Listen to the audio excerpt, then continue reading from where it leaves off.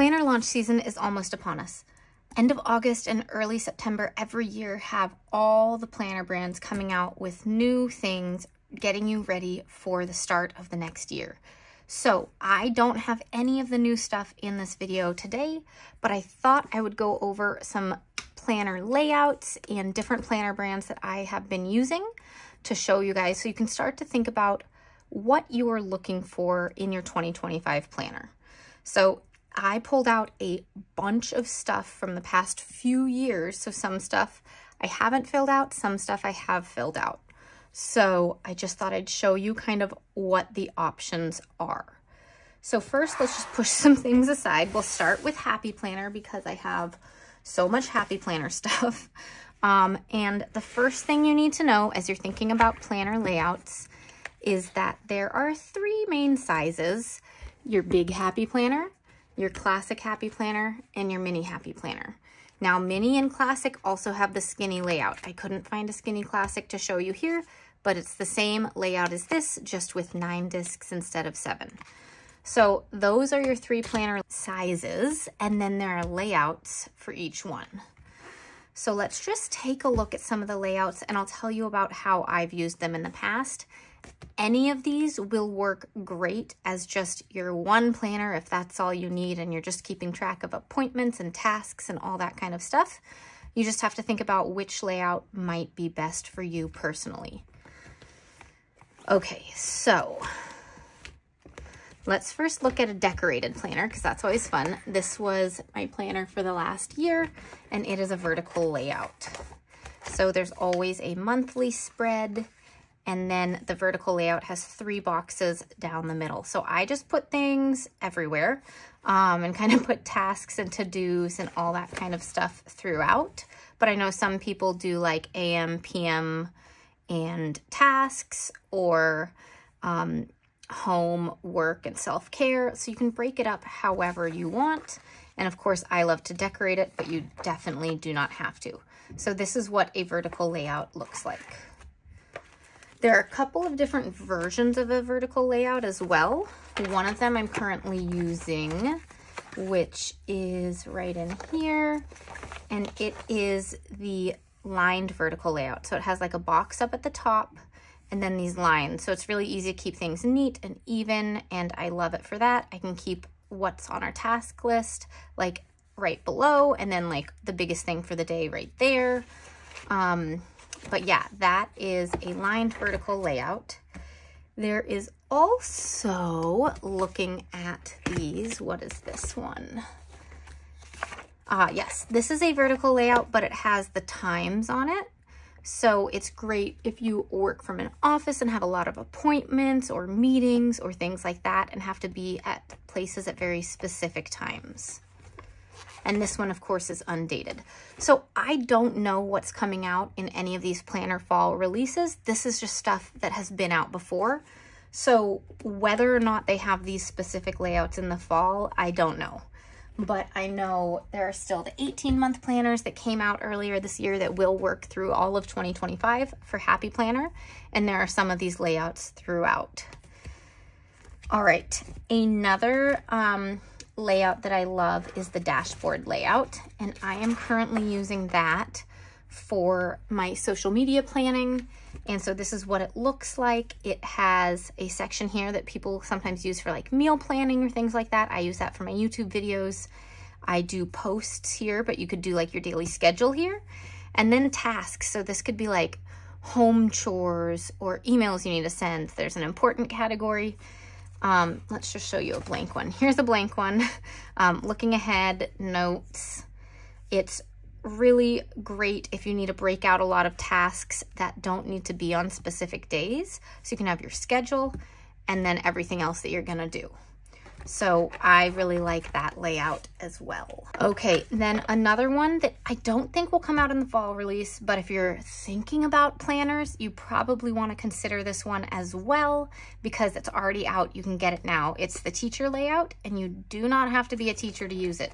This is the other one I've considered for social media, but it would also be great for home life and things like that because So right now it's only 5 days here, but a lot of people cover this over and put boxes to have 5 different categories, and then they put 7 days of the week up top.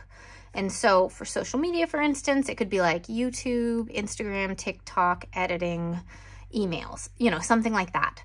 But for home life, it could be chores, tasks, you know, like non-chore tasks like emails, bank stuff, all of that. Kid activities, self-care, you know, all that kind of stuff. And I love this layout. It's fun. I just haven't figured out quite how to decorate it, so I haven't really used it much. But I think this planner is gorgeous. Just look at these dividers. So cute. So I'm really considering this one for the next year. And then the last main Happy Planner layout is the horizontal layout. And look, this one is so old. It's from 2020 to 2021. This is the horizontal, and I used to use it as a journal. I did kind of Bujo type stuff the first month and plopped it in here when I was getting started with it. But it's just, you know, horizontal. They don't do the thick lines in between anymore. It's thin lines now. But I used it as a journal. You can totally use it as a planner as well. And if you want to see that in action, Kenya Doll Plans, she has great horizontal layouts that she uses as her everyday planner. So you can get some ideas there, but it's a great layout as well. I used it for journaling until I went into the dot grid notebooks. All right, so then all those layouts are available in the Big Happy Planner too. I only have this teacher edition planner to pull out in the big right now. This is letter-sized paper. So if you want to be able to easily insert things with a planner punch and not have to cut things down and all of that, this is your go-to. This one I don't love just because everything's so colorful on it. I like to be able to decorate things myself, but if you're busy and just going to be writing in it, having something this decorated is great.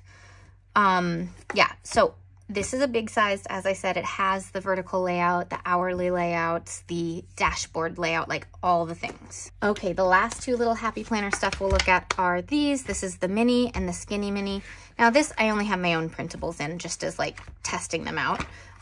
But again, you can get horizontal, vertical, or dashboard in this. They don't have all the options since it's just so compact. And then this is the skinny mini, and the skinny classic looks the exact same. It's just a little bit bigger. So I have used this for a lot of different things. I first used it for like affirmations and things like that, and that didn't last long and I stopped using it. And recently I just started using it again for my son's allergy tracking, lots of food allergies and stuff. So this is how I've been decorating it lately. I mark off when I give him his oral immunotherapy each day, mark off appointments, and check in on how his rashes are doing. So it's super fun to decorate. It's my favorite one to decorate right now just because it's so cute. But I'm hoping they come out with more of these. They had like a break from them. And then last year they came out with some more, or this year, 2024, at the beginning of this year was the first ones out again, I think. So they're super fun. All right, then the other thing you can do with any planner or any notebook is make your own pages. So if you're feeling really craftsy, instead of getting into a planner, you can consider doing kind of bullet journal style stuff.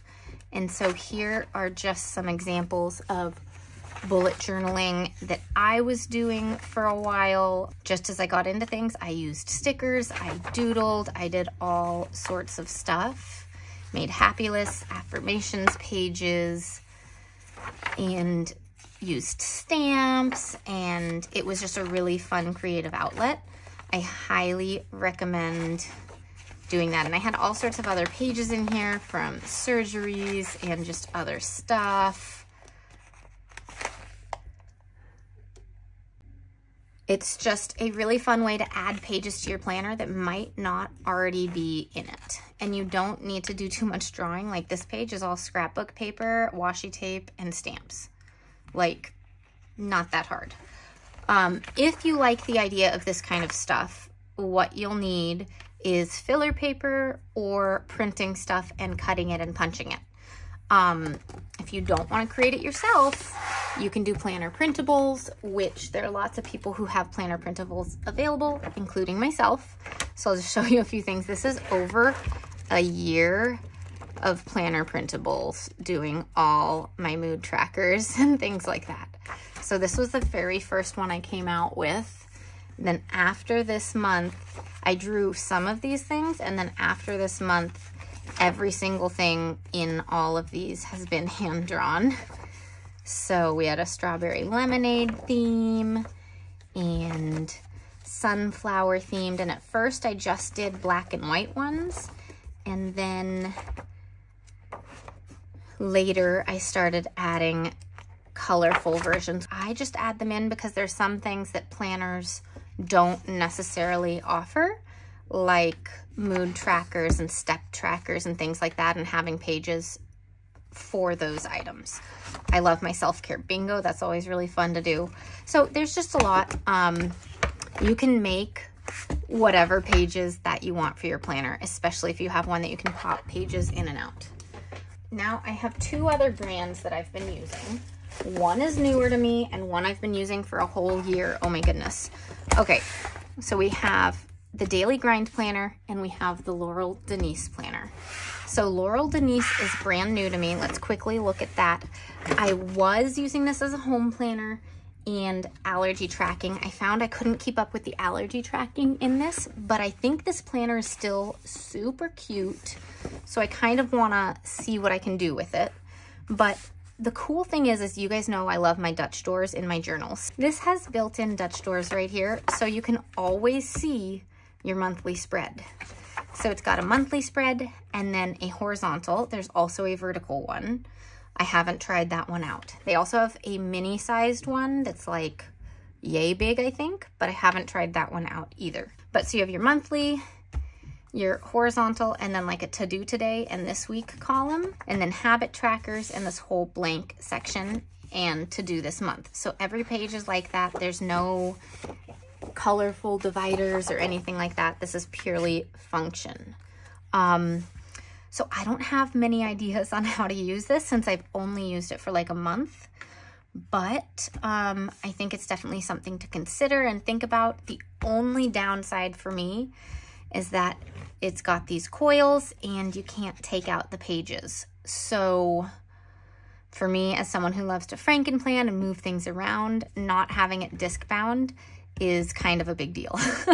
But if you're going to be a one planner person, or you don't like to Frankenplan and you just like to have a couple different planners, this might be a good fit for you.